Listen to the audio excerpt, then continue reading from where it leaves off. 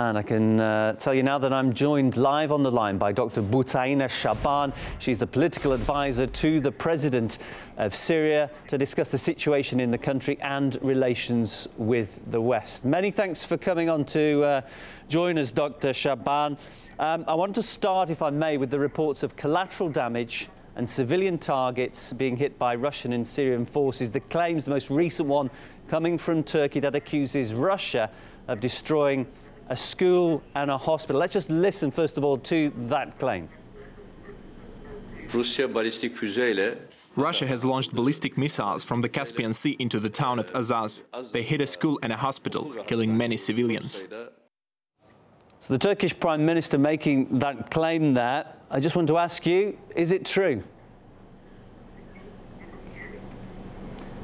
You know, I don't know whether I heard you properly. Is your question implying an accusation to Russian or Syrian forces hitting a school? I didn't. The voice was not very clear, really. Yeah, that's correct. I would like to say, if that was the question, I would like to say that there are so many unfounded claims that have been made in the Western media about what the Russians and the Syrian army are doing.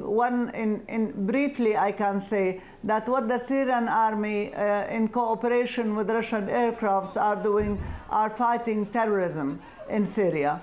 And what we hope for is for other countries to join, because this terrorism is a threat to the entire humanity. And it is very clear that once the Syrian army, in cooperation with the Russian, are achieving great success against terrorists, some countries in the region, like Turkey and Saudi Arabia, are going crazy because they are the ones who are supporting terrorism in Syria right from 2011 until now.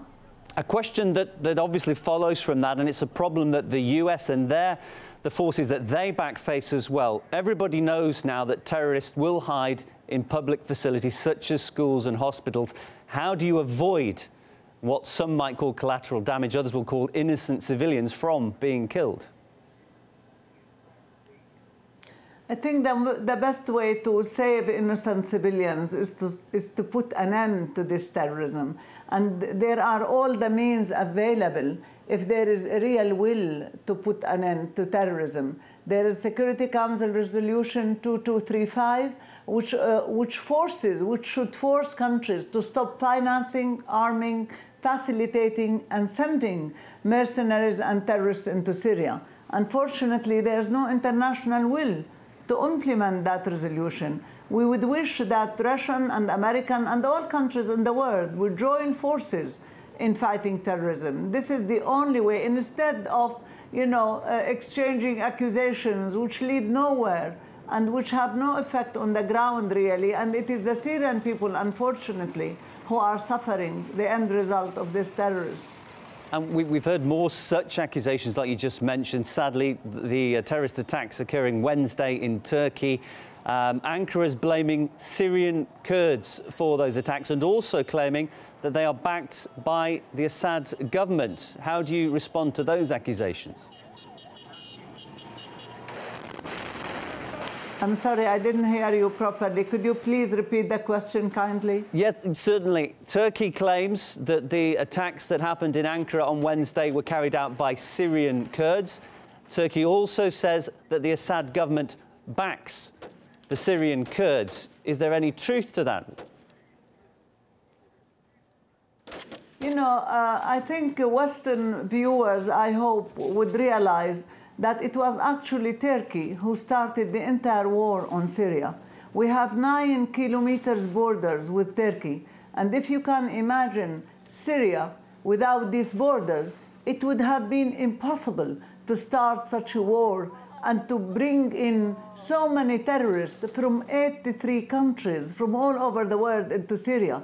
And now, the moment the Syrian army is making real advances in liberating our cities and villages, Turkey is attacking our cities and villages directly, because these terrorists were the means for Turkey on the Syrian ground And once Turkey saw that these terrorists are failing or they are being defeated, Turkey jumped in to save them and to help them. I hope that Western world would stop looking at Erdogan's government as the means to help them, whether in fighting terrorism or in stopping the refugee crisis. It is Turkey who started the refugee crisis 4 years ago. It is Turkey who put on tents on the borders well before any Syrian refugee was on any border. Actually, Turkey dismantled our factories, stole our heritage, has ambitions to recreate the Ottoman Empire in the Arab world, and Europe has no interest in following this example. Plus, the Erdogan government is a Muslim Brothers government, and that's why they are launching all this war with their terrorist tools in Syria. And I hope Western media would stop looking at Turkey as an exit for the crisis or as a means of help to end this crisis. Doctor, you talked about Turkish attacks on Kurds on Syrian territory. I know Damascus has written to the UN voicing concern about those Turkish attacks. Has Syria received a response from the UN? You know, honestly, the sound is so bad. I can hardly paraphrase. That's okay. The question. I'll repeat. I was asking about Turkish attacks on Kurds in Syria. I know that Syria's asked the UN about this, expressing its concern. Have you had a reaction, a response from the United Nations? No, actually, unfortunately, we did not have yet any response. You know, the Syrian government has sent over 300 letters to the UN about all these attacks and about, you know, from the beginning of the crisis until now. And as I said, if there is an honesty in handling the situation, the Security Council Resolution 2235 is very clear, and it is under Chapter 7. And we ask the UN and we ask the mediators, everybody, that this should be implemented and Turkey should be stopped because it is attacking our cities, attacking our villages, and accusing the Kurds of things that they are not doing, you know, because it has ambitions in our country and it has greed in our country and it is a Muslim brother government. That's really the whole point. And the refugee crisis, believe me, has been created, manipulated, and used by Turkey against Europe and against Syria. And the only way I can see very clearly is for Europe and Syria to speak together, and believe me, the refugee crisis would be solved and terrorism would be eradicated from Syria. Now, the United States has accused Assad of fueling terrorism by fighting what the US describes as moderate opposition. Let's just listen to what was said. He is responsible for ISIL's rise. Assad is a cause, not a cure, of ISIL.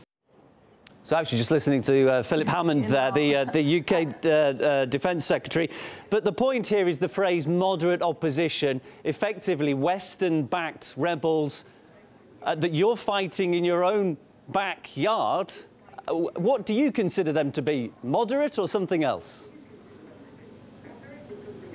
You notice how many words people look for: rebels, insurgents, opposition. Anyone who carries arms against civilians, against government, against institutions is a terrorist. Political opposition should be dealing with politics, should be an opposition against a government, but by political means, without using arms, without killing people, without beheading people. You remember the person who ate the heart of a Syrian soldier? That was from the Free Army, and the Free Army is considered to be moderate by some Western countries. Moderate opposition. Can terrorism be moderate? Can somebody who is beheading people and killing people and destroying and raping women and attacking minorities in a country, can those be considered moderate? Can those be considered opposition? I want to talk to you in a Western frame of mind. Can Britain or France or the US accept any opposition that carries arms, attacks schools, kills people?